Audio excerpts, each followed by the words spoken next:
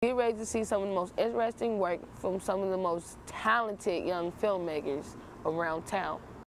You're watching Zoom In. You're watching Zoom In. Zoom In. Zoom In.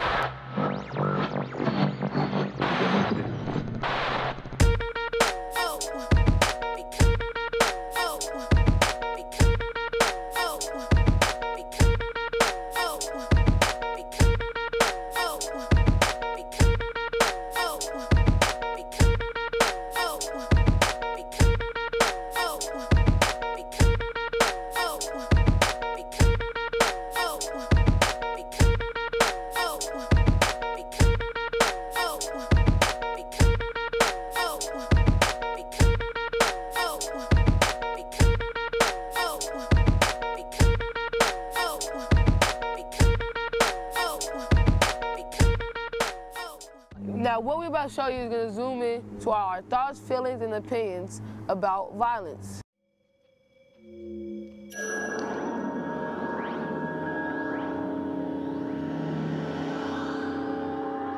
This is a story about violence in our world and the way it affects us. Drugs, gangs, and mindless murder are plaguing the streets of today's society. Violence hurts more people than you know. In 1990, my only son and child, Kofi Luster, was murdered in San Francisco. Since that time, my life was completely changed because now there's a void in my life. I figured if he did die, it would be an automobile accident once he started driving, but never in my wildest dream did I think it would ever be gunshot, but it did. I just can't believe you killed me, man. Can't believe you did that. What did I ever do to you? Huh? Answer me, man! Not one gang member is going to write you a letter if you are arrested. Not a one. You know who's going to come to see you? It most likely is going to be your family. It's going to be your biological family. Well, what we've seen overall over the past 10 years is that youth violence is actually down. But on the other hand, we've seen in particularly communities like Bayview, Hunters Point, Visitation Valley, Western Addition, an increase in violent crime. And so while overall in the nation and in the state, violent crime is down, in these communities it's up. We used to have DARE in my elementary school, and the police used to come, and all the kids would just run up to the police and be like, can you show us your gun? Could you show us your gun? Could you shoot something? They just care about his gun. They always take out their gun and show us. Little boys like, oh, and all mesmerized by it. They see the good people have guns too and the bad, so they feel like, oh, the good person has a gun, the bad person has a gun, I can have a gun. Where did you go, big bro? We're all big brothers to set an example. The ones holding our hands, crossing the street, walking the block. The ones who care, the ones who share, the ones who are there. To see the steps, to see the fight, to see the light. Shelter the children, cold in the night. Where did you go, big bro? We need you here to set things straight, to take back our names from grasp, from hate. I got friends that's, feel me, 10, 11 years old that's carrying guns. You gotta explain to your child that it's not a toy. You don't just play with it. If you could sell guns to a 10-year-old, you could sell guns to anybody. It's money. It's all about money to me. If they can sell it for a price, they gonna get their money. You can't stop nobody from getting paid. He's a profiteer. He's making money. Got everybody acting like a dummy. I get 17 cents for every bullet. Come on, little man, find that trigger and pull it. Got you fighting over colors from blue to red. You'll be buying bandanas until you're dead. He's a profiteer. He's making money. Got everybody acting like a dummy. Crack, heroin, ecstasy. From the sale to the overdose, I'm stacking cheese. How many addicts are born each day? I couldn't have done it without the CIA. He's a profiteer. He's making money. Got everybody acting like a dummy. Got a 3-day notice and you're feeling frustration? Repeat after me. Gentrification, that toxic air and land you breathe will be a thing of the past once you leave. He's a profiteer. He's making money. Got everybody acting like a dummy. Give me all your kids and I'll put them to work. Send them overseas to die in the dirt.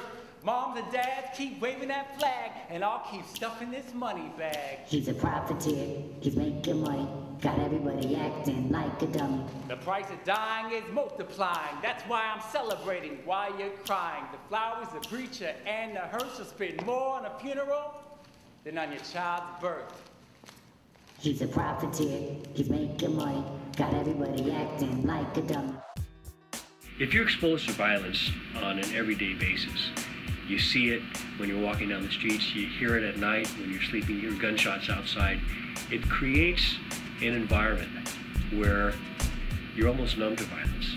And also when violence is done onto you, there's always the tendency to do violence back. You see violence everywhere. Wherever you go, you're going to have violence. Do you think there is as many non-violent topics as there is violent topics covered in the media? Well, let's see. If you're talking about television news, I haven't counted, but I suspect there are probably more violent issues that are covered than non-violent. However, it depends what you think is violent. I mean, you know, in politics, there are certain things that are covered. We have a war going on, and so that's going to be covered quite a bit. In movies, you get to like just watch it go on, you feel me, and just see it. But in video games, you can actually do it. A product manager does a variety of different things at Electronic Arts.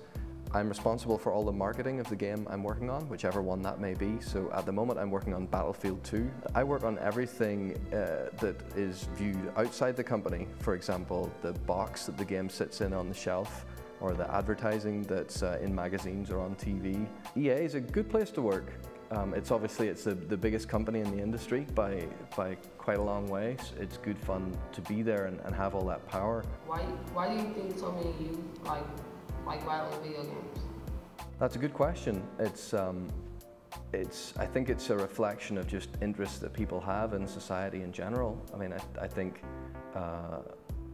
guys in particular and people in general tend to always enjoy kind of competition.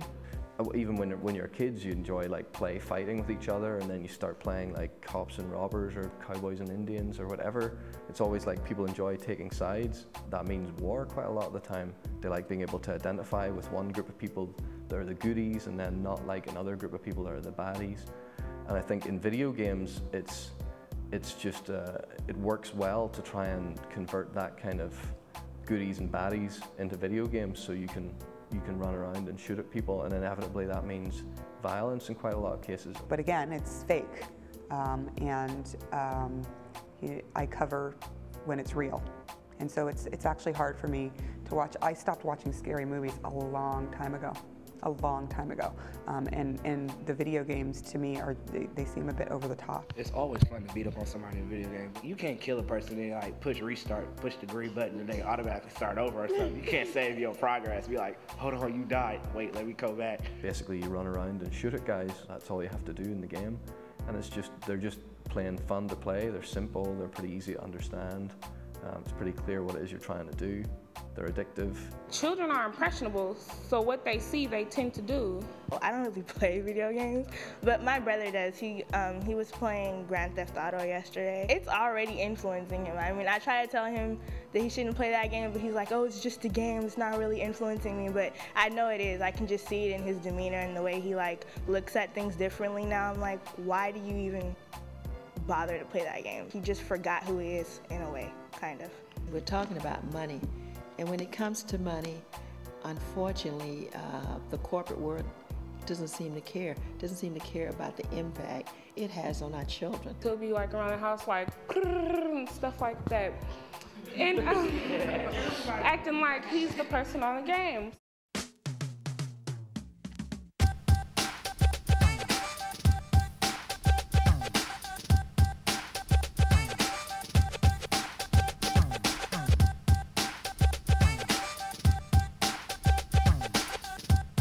The ESRB was actually set up by the video game industry. It's an attempt for them to self-regulate themselves, to really help the public understand which games are appropriate for which people. We originally had 2 or 3 different levels, and they've recently expanded it a bit with the E10 plus rating. So now there's the E for everyone and E10 plus, and the T for teen, M for mature, and 18s and above only, the real serious adult games. And the ESRB have done a lot of work to make sure those ratings are clearly marked on the games and the advertising, so people know before launch what kind of game it's going to be. If a game is rated 18 or M for mature, EA and most of the other video games companies won't advertise it in magazines that kids buy, and they won't advertise it on TV channels that kids watch or at times of the day that kids watch it. They'll only put it in adult magazines and late at night and so on. The one area where the ESRB hasn't worked perfectly is at retail, where there hasn't been great enforcement so far. Like, you guys could probably walk into a store and pick up an M-rated game and buy it. The same way that you guys would get carded if you go to a movie, you should get carded if you try and pick up an M-rated game. So the average age of gamers is going up. It's around 28 now, I believe. And most of our audience is between 18 and 34. Those guys are all adults, so there shouldn't be any reason why we shouldn't make adult games for that audience. If I had kids, I would certainly want to know what kind of games they were playing, how they were playing it.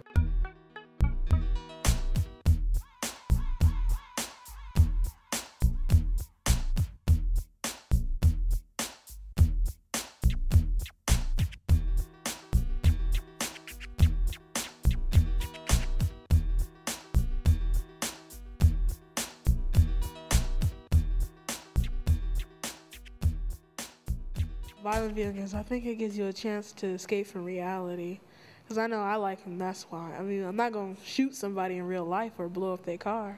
I think it's just a chance for you just to do something bad without the consequences. I don't have concerns about the games we're making at EA. I don't know that, violence in films or violence in video games necessarily creates violence or directly causes violence, but it certainly puts those kinds of ideas and images in one's head. Movies have other genres like drama or comedy or whatever, and I think it would be great to make video games of those, but it's just harder to translate that into a game that you guys would want to play, I might like to make a game about lacrosse or something, but there's only so many people who play lacrosse, so we've got to figure out, is that worth the time it takes to make that game. Do you ever work on military simulation games built for the military, not really for public retail? At EA, as far as I know, we have not worked on any games specifically for the military.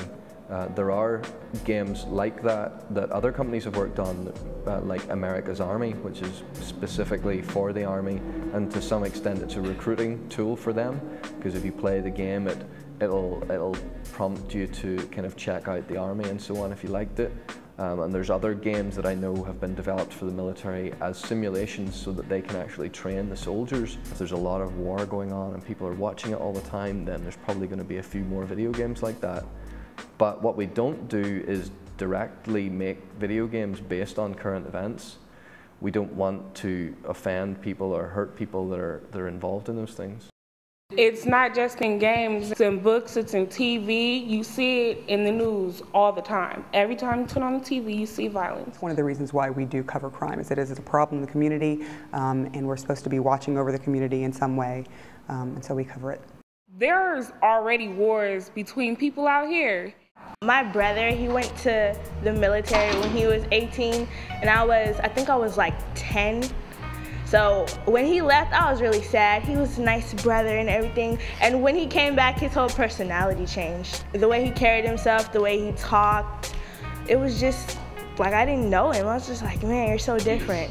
He was really strict, and he would just like the demeanor, his face changed too. I was like, man. I had a brother that went to Iraq. From his experience, he said it was unbelievable, some of the stuff they saw over there. It really changed his mind about everything, basically. He's really more strict. He didn't act like that before he left. It really does traumatize, because he really wakes up with cold sweats and all sorts of stuff. Like the things they saw, you think it's over, but you never really can tell what's going on in a human being's mind. You're gonna see somebody that looks like somebody that you shot, and you're gonna think that they against you. He said it's babies really just walking around with bombs on them, and that's all that stuff is really really happening. Innocent civilians getting hurt, and it's not even worth it. The U.S. really does need to have this oil in order to keep the economy running, but at the same time, this country needs to have food and other support. Bush is sitting in that office with his legs crossed or legs up on the desk, eating a hot sandwich and not caring. Go shoot up somebody because, oh, the president say, oh, you gotta go cap him. What they call it, patriotism. And it's a war I didn't even start. You feel me? Right now in the mail, I have at least 7 letters from the Army telling me to join. I have 2 from the Navy, 3 from the Army, and I have like 4 from the Air Force. I was by my school one time, and then a Navy recruiter came up to me and just was like, you should be in the Navy, it's really nice and all that. We will take people like you. You should go to college, just join the Navy and all that. And he gave me a card, and I didn't even think about it because a lot of people risking their lives, and they got sons and daughters that they really care about, and people just take them away from the sons and daughters. Yeah, I'm going to college, getting my education, and having a nice career, not joining the Navy, because someday I'll have a son and daughter that I will love, and I will risk my life going to another country and just dying. If you was the president and you had 2 kids, 2, 3 kids, and you was sending people from your state to war and you knew they was dying, would you send your kids? They don't want kids to play with guns and everything, but they're recruiting 18-year-old boys to go to war and have a gun and to shoot people. If you don't want violence, we shouldn't have violence. We should just bring our soldiers home if they don't want violence. We shouldn't have military people going around showing them how to use guns or encouraging them to come and join the military. That's violence too. If you want peace, you're gonna have to take a big step and do peace everywhere. Where did you go, big bro? It's been a long time, yo. We miss ya. Come back so I can help these kids grow. Get away from the war. The battle's here on the street. Give us what we've been missing, your love. Learn how to handle your anger. When you get angry, learn how to talk about it. Doesn't seem to bother young folks. Nah, if you hurt someone, and that really troubles me because I'm trying to figure out a way how to change that. It just comes to a point as to like how you were raised and who you're around and how they can help you to better yourself and better your community. It's okay to be angry. It's what you do with it. All I wanted to know is why did Bush start the war? That's all I want to know. You know, you break the pattern with a young person while they're still forming the ways in which they cope with the world and the strategies that they use to resolve conflict. That's the key to stopping the violence. Pray tell we wouldn't have all the wars and fighting like we do if we would just reach out and remember we all are human beings. When I first came here, we were covering a lot of crime in Bayview, a lot. There was a lot going on. And when I first came into the community, I met a couple of different people who do have community workshops and different things to help people. And I think it's going to change.